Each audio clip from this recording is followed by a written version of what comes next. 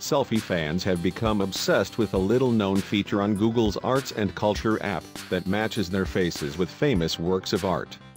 The app takes facial features from uploaded photos and searches for those characteristics in famous paintings, and it's surprisingly accurate. However, some social media users desperate to find out whether they have a doppelganger in a Renoir or a look-alike hovering in a famous piece by Van Gogh have been left disappointed.